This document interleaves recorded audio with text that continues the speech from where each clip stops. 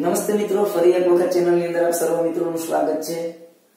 જુઓ, જે મિત્રો કોન્સ્ટેબલની એક્ઝામની ફોર્મ ભરાવાની રાહ જોઈને બેઠા હતા એવા લોકો માટે ખુશખબર છે કે ભાઈ તમારા માટે કોન્સ્ટેબલની ભરતી આવી ચૂકી છે। સરકારે તમને 15મી ઓગસ્ટના દિવસે સ્વતંત્ર કરી દીધા કે 15મી ઓગસ્ટના દિવસથી જ તમે ફોર્મ ભરી શકો છો। કોન્સ્ટેબલની તૈયારી જે મિત્રો કરતા હતા એક આવનારી 15 તારીખેથી કોન્સ્ટેબલના ફોર્મ ભરી શકે છે।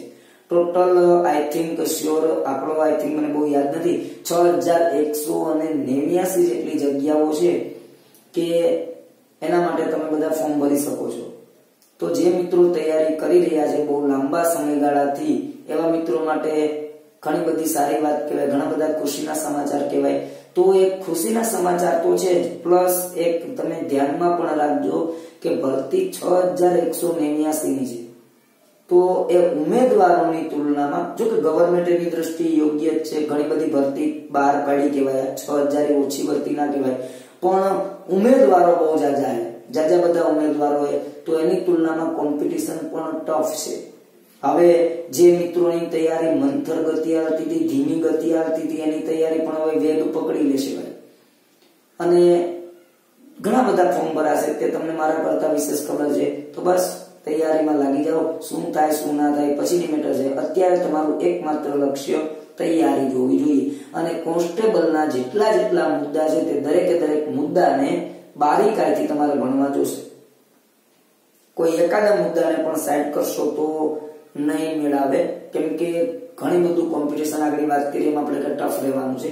તો આપણે આજે આગળ ચર્ચા કરીએ। વિશેષ તમે બધી માહિતી મેળવી લીધી છે, મારે કોઈ માહિતી આપવાની જરૂરિયાત એની છે નહીં। બંધારણની ચર્ચા કરી રહ્યા છીએ।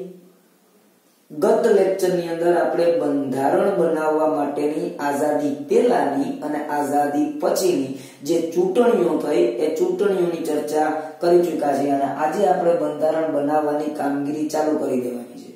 ઓકે, જુઓ ભાઈ જુઓ, બંધારણ બનાવવાની કામગીરી ચાલુ કરી દઈએ છીએ કે ભાઈ 9 ડિસેમ્બર 1946 ના દિવસે ચૂંટણી પછી ચૂંટણીઓ થઈ ગઈ એટલે તરત જ બંધારણ સભાની પહેલી બેઠક ભરાણી। માની લો કે જુદી પ્રાંતમાંથી સભ્યો ચૂંટાઈને અહીંયા આવી ચૂક્યા છે, બંધારણ સભાની અંદર બંધારણ બનાવવા માટે આવી ચૂક્યા છે। 9 ડિસેમ્બર 1946 પહેલો દિવસ છે, બંધારણ બનવાની શરૂઆતનો દિવસ। ભાઈ ઘણી એક્ઝામમાં પ્રશ્ન પૂછાયેલો છે, બહુ ચવાયેલો પ્રશ્ન છે, વારે ઘડીએ કોઈને કોઈ એક્ઝામમાં આવતો જ રહેતો હોય છે કે બંધારણ બનવાનું શરૂ ક્યારે થયું, તો કે 9 ડિસેમ્બર 1946 થી અહીંયા આવ્યા અને 9 ડિસેમ્બર 1946 ના દિવસે બીજી કોઈ ઘટના નથી થતી।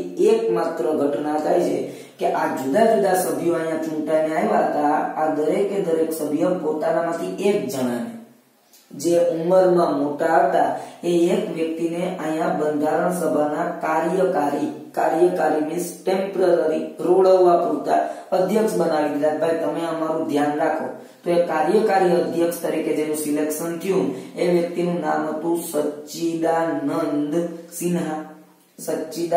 સિન્હા કે જે બંધારણ સભાના કાર્યકારી અધ્યક્ષ બન્યા હતા। પહેલા અધ્યક્ષ પણ કાર્યકારી રોડવવા પૂરતા ટેમ્પરરી ટાઈમ પૂરતા। ઓકે, 9 ડિસેમ્બરે બીજી કોઈ જ વસ્તુ થઈ નથી। આ પ્રશ્ન પૂછાયેલો છે કોઈ એક્ઝામમાં કે બંધારણ સભાના કાર્યકારી અધ્યક્ષ કોણ હતા, તો કે સચ્ચિદાનંદ સિન્હા। ઓકે, 9 ડિસેમ્બરે હવે બીજી કોઈ વસ્તુ થતી નથી અને 10 તારીખે હવે લોકો ભેગા નથી થતા, કેમ કે ભાઈ સારા માણસો છે, ઘડીએ એની પાસે ટાઈમ હોતો નથી એટલે 10 તારીખે નથી આવતા। વળી પાછા એ લોકો ભેગા થાય છે 11 તારીખે 11 ડિસેમ્બર 1946 ના દિવસે બીજી બેઠક ભરાણી। અહીંયા આપણે જોઈએ તો પાછા સભ્ય આવી ગયા અને હવે શું થયું ભાઈ, આ બીજી બેઠક દરમિયાન જે કાર્યકારી અધ્યક્ષ હતા ને ડોક્ટર સચ્ચિદાનંદ સિન્હા, પેલા તો એને ઉઠાવવામાં આવ્યા, હાલો સચ્ચિદાનંદ હવે તમે અહીંથી વહી આવ્યો, હવે તમારે નથી રહ્યું। ટૂંકમાં 1-2 દી પૂરતા રહ્યા। સચ્ચિદાનંદ સિન્હા અધ્યક્ષ તો હતા પણ 1-2 દી પૂરતા ખાલી।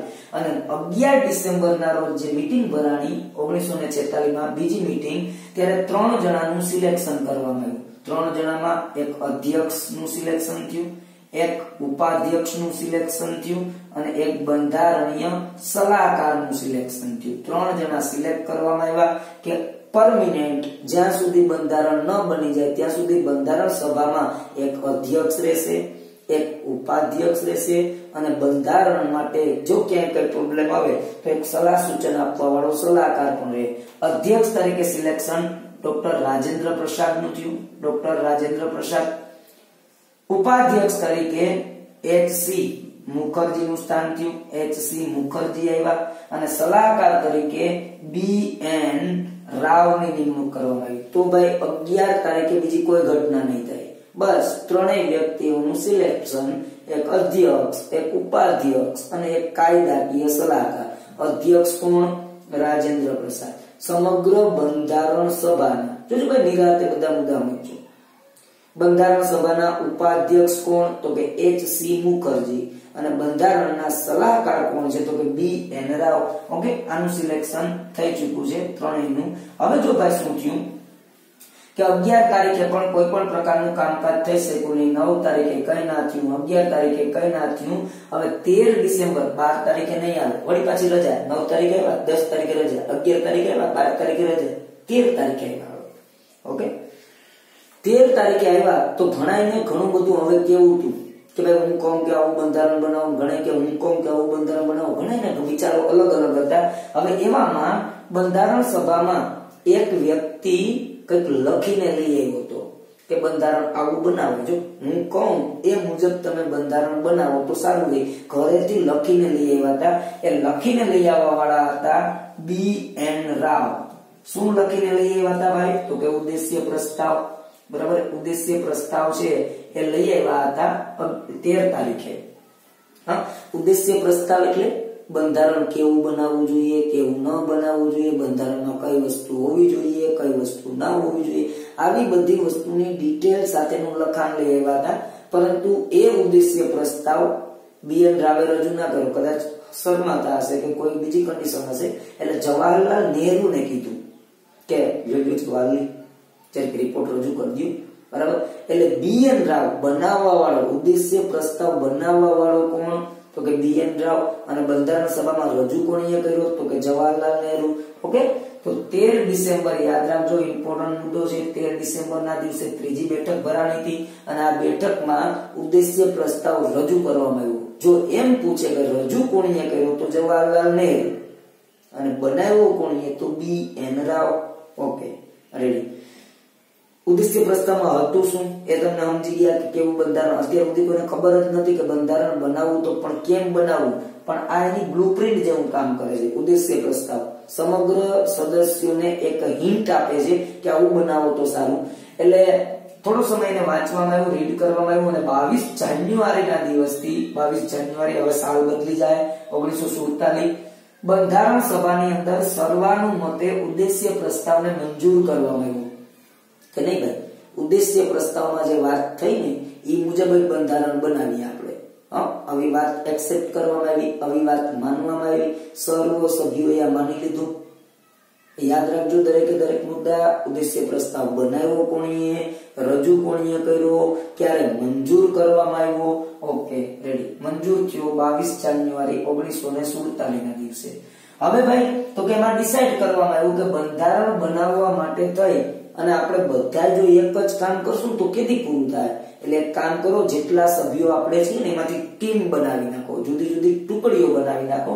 એટલે માની લો કે આવી રીતે, માની લો કે આ બંધારણ સભા છે, એમાં સભ્યો તો ઘણા બધા હતા, આવી રીતે ઘણા બધા સભ્યો તો હતા, તો એમાંથી 4-4, 5-5, 7-8, 8-8, 10-10 જણાની ટીમ બનાવી નાખવામાં આવી, ટુકડીઓ બનાવીને. આ 3 જણા તો બેઠા જ છે, એક અધ્યક્ષ છે, એક ઉપાધ્યક્ષ છે અને એક સલાહકાર છે, અને બાકીનામાંથી આવી રીતે ટુકડીઓ કરી નાખી, આવી રીતે ટીમ બનાવી નાખી. હા, આવી ટોટલ ટીમ બનાવી નાખી. ટોટલ ટીમ બનાવી હતી 23 સમિતિઓ બનાવી નાખી જુદી જુદી. કેમ સ્કૂલની અંદર આપણે હોય તો કોઈ પ્રાર્થના સમિતિ હોય, પ્રાર્થનાનું કામકાજ કરતી હોય, કોઈ રમત ગમત સમિતિ હોય તો રમત ગમતનું કામકાજ, કોઈ સાંસ્કૃતિક સમિતિ હોય તો સાંસ્કૃતિક હોય. ઓકે, એવી રીતે અહીંયા ટોટલ 23 સમિતિ બનાવી નાખી અને દરેકે દરેક સમિતિને અલગ અલગ કામ સોંપી દીધું. એ 23 સમિતિમાં 8 સમિતિ જે મુખ્ય હતી, મેન સમિતિ 8 હતી અને બાકીની 15 સમિતિ છે એ ગૌણ હતી. એટલું બધું મહત્વ નહોતું. તો ટોટલ 23 નો આંકડો આવે છે ટોટલ 23 સમિતિ હતી, 8 મુખ્ય હતી અને 15 સમિતિ ગૌણ હતી. જો ભાઈ આવી રીતનું કામકાજ હતું. અહીંયા આવે જોઈએ આ દરેક સમિતિ છે, એક એક સમિતિની અંદર આવી રીતે 3 3 4 4 5 5 6 6 સભ્ય અને એક એક સમિતિનો એક એક અધ્યક્ષ. સમિતિ આ માની લો કે એક જ સમિતિ છે, એ સમિતિની અંદર 1 2 3 4 5 6 7 સભ્ય છે અને એક અધ્યક્ષ છે. દરેક સમિતિની અંદર એક અધ્યક્ષ હતો અને 4 4 5 5 સભ્ય હતા. આવી તો ઘણી બધી સમિતિઓ બની હતી, જેમ કે આપણે નોટ કરેલ છે. એક સમિતિ પ્રારૂપ સમિતિ, સૌથી અગત્યની સમિતિ હોય ને તો આ સમિતિ. આ સમિતિને પ્રારૂપ સમિતિ પણ કહેવાય છે. 23 સમિતિઓ તેમાં સૌથી અગત્યની સમિતિ હોય તો આ સમિતિ હતી પ્રારૂપ સમિતિ, અથવા એક સમિતિને ખરડા સમિતિ પણ કહી શકો, મુસદ્દા સમિતિ પણ કહી શકો, અથવા એક સમિતિને તમે ડ્રાફ્ટિંગ સમિતિ પણ કહી શકો. આ એ સમિતિ હતી કે જે મુખ્ય હતી. એનો અધ્યક્ષ કોણ હતા તો કે ભાઈ બાબા સાહેબ આંબેડકર. આ સમિતિના અધ્યક્ષ હતા બાબા સાહેબ આંબેડકર. અને એ જ સમિતિની અંદર અહીંયા આપણે નોટ કરેલા છે, એના સભ્ય પણ હતા. ટોટલ 6 સભ્ય હતા. અધ્યક્ષ બાબા સાહેબ આંબેડકર અને બીજા 6 સભ્ય હતા. પ્રારૂપ સમિતિના દેશના જેટલા મુસદ્દા બન્યા, કાચા કાયદા બન્યા, એ આ જ સમિતિની પાસે હતું. કાયદા બનાવવાનું, કાચા કાયદા બનાવવાનું, ખરડા બનાવવાનું, પ્રારૂપ બનાવવાનું. Okay, ready? બાબા સાહેબ આંબેડકર. અને મોસ્ટ ઓફ એના જે સભ્ય છે ને, એના 6 સભ્ય હતા. 6 સભ્યનું તમે નામનું ઓબ્ઝર્વેશન કરો. મોટા ભાગના નામની અંદર કાનો આવે, કાનો. કૃષ્ણ આવે છે. જેમ કે ગોપાલ, તો એ કાનાનું નામ થયું. કોણ હતા આ 6 સભ્ય? કોણ હતા બાબા સાહેબની સાથે? ગોપાલ સ્વામી આયંગર હતા. અલ્લાદી કૃષ્ણા સ્વામી, જો કૃષ્ણ આવ્યું, અલ્લાદી કૃષ્ણા સ્વામી અય્યર હતા. ગોપાલ સ્વામી આયંગર હતા. અલ્લાદી કૃષ્ણ સ્વામી અય્યર હતા. જો કનૈયાલાલ માણેકલાલ મુનશી હતા. એટલે કનૈયો પણ હતો, ગોપાલ પણ હતો, કૃષ્ણ પણ હતો. કનૈયાલાલ માણેકલાલ મુનશી એકમાત્ર ગુજરાતના વ્યક્તિ કે જે આ સભાની અંદર હતા સભ્ય તરીકે, પ્રારૂપ સમિતિની અંદર. ઓકે. સૈયદ મુહમ્મદ સાદુલ્લાહ પણ હતા. સૈયદ મુહમ્મદ સાદુલ્લાહ. આ એકમાં આના નામમાં એક કનૈયો નથી આવતું. હવે જો ભાઈ, એક વ્યક્તિ હતો BL મિત્તલ, પણ એ બીમાર પડવાના કારણે એની જગ્યાએ માધવરાય આવે છે. માધવે કૃષ્ણનું નામ થયું. ગોપાલ, કૃષ્ણ, કનૈયો, માધવ. અને હજી જો ભાઈ ડીપી ખેતાન હતો. ડીપી ખેતાન આ ગ્રુપમાં હતો, 6 સભ્યની ટીમમાં હતો, પ્રારૂપ સમિતિમાં હતો, પણ મરી ગયો. એટલે એની જગ્યાએ પાછો જો કૃષ્ણ આવી ગયો, ટીટી કૃષ્ણમાચારી. તો બધાના નામ ક્યાંક ને ક્યાંક કૃષ્ણ સાથે જોડાયેલા છે. એક સૈયદ મુહમ્મદ સાદુલ્લાહને બાદ કરતા કોઈ ગોપાલ છે, કોઈ માધવ છે, કોઈ કનૈયો છે, કોઈ કૃષ્ણ. કૃષ્ણ 2 વાર છે જો. Okay, ready. તો ઘણી બધી સમિતિઓ બનાવવામાં આવી હતી બંધારણ બનાવવા માટે. એમાં ટોટલ સમિતિઓ 23 હતી. ઓકે, આ સભ્યને આપણે હટાવી દઈએ છીએ અહીંથી. હવેની કોઈ જરૂરિયાત છે નહીં, તમે નોટ કરતા જજો બધું. ઓકે, એમાં પ્રારૂપ સમિતિ સૌથી અગત્યની 23 આ થોડીક સમિતિઓના નામ લખેલા છે. જે ઇમ્પોર્ટન્ટ સમિતિ મારી દ્રષ્ટિએ મને લાગી છે તેના મેં નામ લખેલા છે. 23 આપણે ઇમ્પોર્ટન્ટ નથી, સૌથી ઇમ્પોર્ટન્ટ છે પ્રારૂપ સમિતિ. એના ઘણા બધા નામ છે. પ્રશ્ન પરીક્ષામાં ફેરવીને પૂછાય જ છે અહીંથી. પ્રારૂપ, ડ્રાફ્ટિંગ, ખરડા, મુસદ્દા, ઘણા બધા નામ છે આ સમિતિના. એનો અધ્યક્ષ બાબા સાહેબ આંબેડકર હતા. પછી પ્રારૂપ સમીક્ષા સમિતિ હતી. પ્રારૂપ સમીક્ષા સમિતિ, એના અધ્યક્ષ અલ્લાદી કૃષ્ણ સ્વામી અય્યર હતા. અલ્લાદી કૃષ્ણ સ્વામી અય્યર. એના સભ્યોનું નામ યાદ રાખવાની જરૂર નથી, પણ પ્રારૂપ સમિતિના તો તમારે 6 સભ્યના નામ યાદ રાખવા જોઈએ. બાકીના ખાલી અધ્યક્ષ યાદ રાખી લો. કે સંઘનું બંધારણ બનાવવા માટેની સમિતિ હતી, એમાં જવાહરલાલ નહેરુ. સંઘ શક્તિ હતી, એમાં પણ જવાહરલાલ નહેરુ. આવી રીતે યાદ રાખી લો કે જે સમિતિના નામની આગળ સંઘ આવે એમાં જવાહરલાલ જ છે બેયમાં. Okay, ready. મૂળભૂત અધિકાર અને પ્રાંતીય બંધારણ. મૂળભૂત અધિકાર સમિતિ, અધિકાર આપવા માટેની, અને પ્રાંતીય બંધારણ સરદાર પટેલ હતા. બે સમિતિના અધ્યક્ષ સરદાર પટેલ. ઝંડા સમિતિ, આ પ્રશ્ન વેરી ઇમ્પોર્ટન્ટ છે, પૂછાયેલો છે. ઝંડો કેવો બનાવવો, ઝંડો કેવો ન બનાવવો. ઓકે, તો એ ઝંડા સમિતિના અધ્યક્ષ હતા જે.બી. કૃપલાની. ઓકે, પ્રક્રિયા સમગ્ર બંધારણની પ્રક્રિયાઓ પર નિયમન રાખનાર સમિતિ હતી, દેખરેખ રાખનાર, એના અધ્યક્ષ રાજેન્દ્ર પ્રસાદ હતા. સમગ્ર કાર્યનું સંચાલક કરનાર સમિતિ હતી, કનૈયાલાલ માણકલાલ મુનશી હતા. ઓકે, હવે કદાચ આ સમિતિઓને હું બીજી વાર બોલી તો એ નહીં રહે, બસ તમે ખાલી જોઈ લો, એ તમારે કરવું જ જોઈએ, એ કરવું જોઈએ. એ કયા દેશના બંધારણમાંથી કઈ વસ્તુ લેવામાં આવી એ વાંચવું જોઈએ, અને કઈ સમિતિનો અધ્યક્ષ કોણ હતો એ તમારે વાંચવું જ પડશે ભાઈ. આ જુદી જુદી સમિતિઓ, આ એના અધ્યક્ષો. ઓકે, હવે આગળ આપણે ચર્ચા વધારીએ કે 29 ઓગસ્ટ 1947 ના દિવસે પ્રારૂપ સમિતિ બની હતી. 29 ઓગસ્ટ 1947 ના દિવસે આ સમિતિ જ મેન છે. દેશના ખરડા જઈને બનાવ્યા, દેશના કાયદા જઈને બનાવ્યા, તો એ જ સમિતિ મેન છે. તો આપણે એનું જ વધારે ભણવાનું થાય કે ઈ સમિતિ ક્યારે બની, તો કે 29 ઓગસ્ટ 1947. અને આ સમિતિએ કાયદા બનાવી, દેશનું પ્રારૂપ બનાવી કે આવા નિયમ હોવા જોઈએ, આવા નિયમ ન હોવા જોઈએ, એ બનાવી અને ફેબ્રુઆરી 1948 માં સમગ્ર બંધારણ સભામાં પ્રસ્તુત કર્યું. જો ભાઈ અમે બનાવી નાખ્યું, આ લ્યો, હવે જોઈ લ્યો તમે, અમે બધા મૂકી દો, હા, બતાવી દીધું, બંધારણ સભામાં આપી દીધું, ગાઈ લ્યો ભાઈ આ. Okay, ready. એટલે હવે હું કર્યું તો કે બંધારણ સભાના જેટલા સભ્યો અહીંયા હતા ને એ બધા સભ્યોએ બાબા સાહેબ દ્વારા જે રિપોર્ટ આપવામાં આવ્યો છે એની ઉપર 15 નવેમ્બર 1948 થી 17 ઓક્ટોબર 1949 સુધી વિચાર કરવામાં આવ્યો. બાબા સાહેબે જે આપી દીધા ને નીતિ નિયમ કે અમે આવું બંધારણ બનાવ્યું, તો આટલો સમય, બહુ જાજો સમય, માનો નહીં કે વર્ષથી જેટલો સમયગાળો જાય છે ભાઈ, આટલો સમય સુધી વિચારણા આવી એ પ્રારૂપ ઉપર. બાબા સાહેબે જે રજૂ કર્યો તો એની ઉપર વિચારણા આવી બંધારણ સભામાં. કેટલો ટાઈમ? 15 નવેમ્બર થી 17 ઓક્ટોબર 48 ને 49. ધ્યાન રાખજો. રેડી, બધાને માન્ય આવી ગયું. એટલે હવે બંધારણ સભામાં બધા એગ્રી થઈ ગયા, એટલે વાંચન કરવામાં આવ્યું કે જો ભાઈ તો એ વાંચી દઈએ. 3 વાર વાંચ્યું, 1 વાર નહીં, 2 વાર નહીં, 3 વાર વાંચન કરવામાં આવ્યું. જે બંધારણ બની ગયું એને 3 વખત વાંચન કરવામાં આવ્યું બંધારણ સભામાં. છેલ્લું વાંચન કરવામાં આવ્યું 26 નવેમ્બર 1949. છેલ્લું વાંચન 26 નવેમ્બર 1949 આ વાંચન કરવામાં આવ્યું. અને આ વાંચન થયું અને છેલ્લે બધા એને માન્ય થઈ ગયું. એટલે 284 જણા ત્યાં વધ્યા હતા છેલ્લે બંધારણ બનાવવામાં. તો આ 284 વ્યક્તિઓએ હસ્તાક્ષર કરી દીધા. છેલ્લું વાંચન પૂરું થયું, હાલો ભાઈ પૂરું, સ્વાહા, પૂરું. એટલે બધા સહી કરી દીધી. 284 જેટલા તમને બધા માન્ય છે ને, તો કે આ તો કરો સહી. એટલે 284 જણાએ સહી કરી દીધી.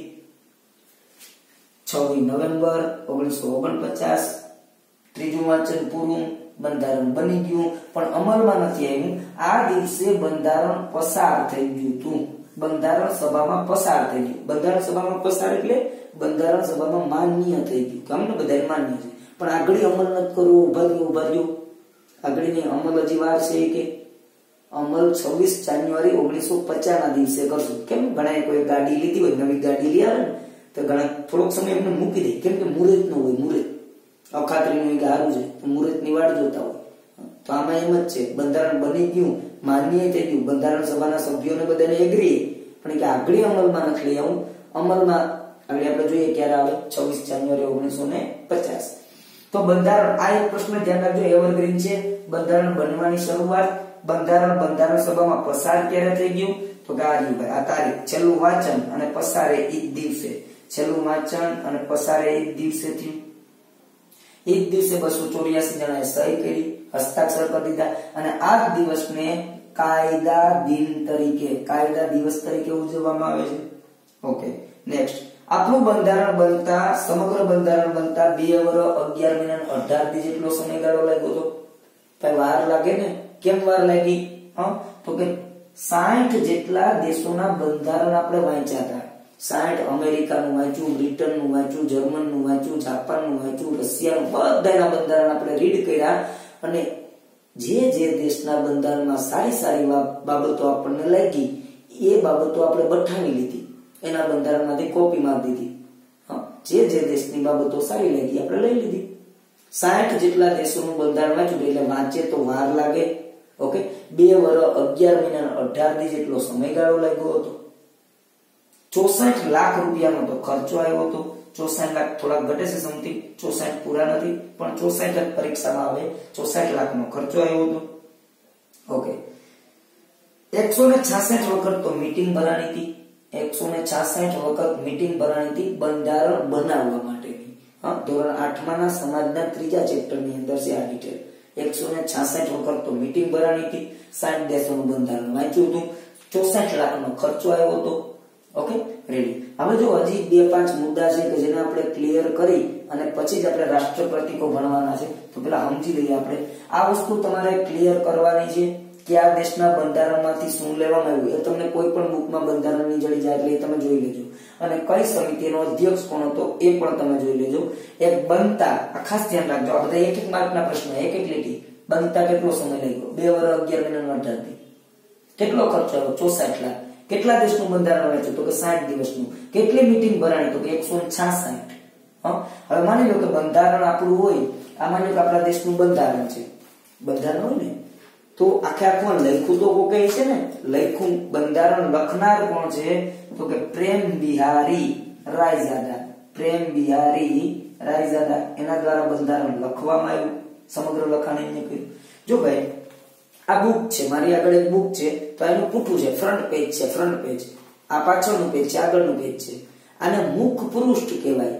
આગળનું જે પેજ હોય ને એને મુખ પૃષ્ઠ કહેવાય અને પાછળનું હોય ને એને અંતિમ પૃષ્ઠ કહેવાય.